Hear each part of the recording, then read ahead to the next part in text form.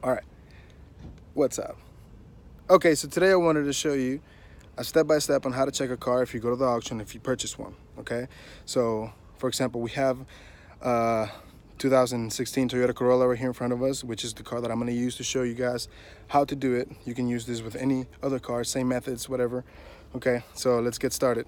Here is first things first. Like I said, look at the car as if you were a customer, right?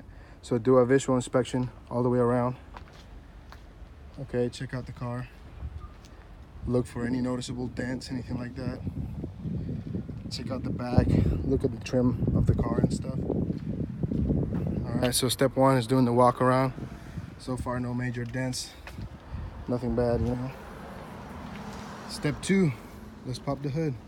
Right now that the car is cold, it would be the best time to do this. So let's pop the hood. When popping the hood, let's see.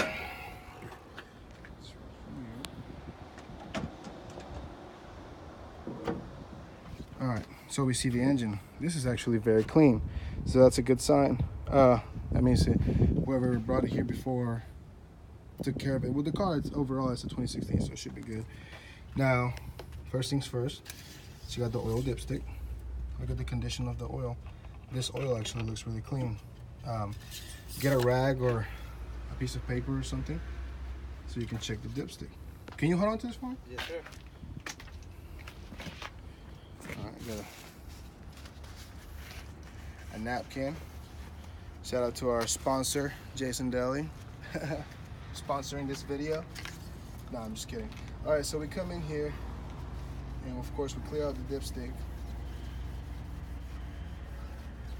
Make sure it's clean. And then we put it in here. Now come over here, bring it closer so they can see. And now make sure that it's within specs. So far, that looks like it has pretty good oil and it's in great condition, right? That's good. Let's put it back. Next, we look for the coolant reservoir. Make sure it has coolant, make sure it has water. And as you can see, I can see the coolant right here because this bottle is clean. Let me see. You can see, where is it? Right here, the bottle is clear. You can see that there's plenty of coolant in the car. So coolant is your next step. Look at the battery for corrosion. There's no corrosion in the battery, so we're good. You can go as far as removing the air filter, but hey, so far everything's been good. I don't think there's anything wrong with it. Check your brake fluid.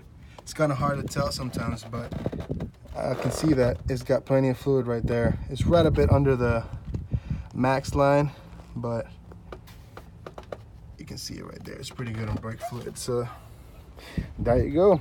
Automatic transmission. I don't think this has a dipstick, but you would just check it for cleanliness of the fluid. There's no need to check for stuff, or if it's missing fluid, of course, but you don't need to check anything else. So remember, check the oil, check the coolant. You can go as far as opening the radiator, but this is a little bit hot right now. Somebody, I'm pretty sure, ran it before. Anyways, oil, coolant, battery, radiator, check overall. Look around and inspect for leaks, you know, make sure that there's no head gasket leaking or no valve covers leaking or seeping or anything like that. Check and see for any leaks underneath the car. So like I said, this car looks really good. This is something I definitely pay top dollar for, you know, because if I would pay top dollar for, the consumer would definitely pay top dollar for it as well. Next step, of course, is coming into the car, starting it up, checking the mile,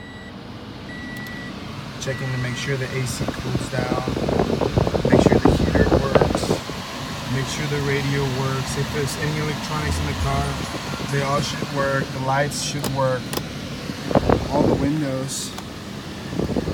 Play with all the windows. Be like a little kid in the car, you know, play with every single thing you can find to make sure that it works and that you're not having to spend money on it. I guess it would suck having to pay some in this car. It looks really nice. Check the aux, make sure that there's no like candy or any trash in there, you know.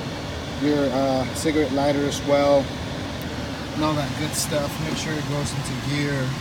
You know, these auctions allow us to test drive, so you can go on a test drive to make sure it goes. But 2016, 36,000 miles. Like I said earlier, shouldn't have any problems, you know. So, yep, that's how we do it. if you stuck around, thank you for watching. Hope you have a good day. Like, subscribe to the channel. Have a good one.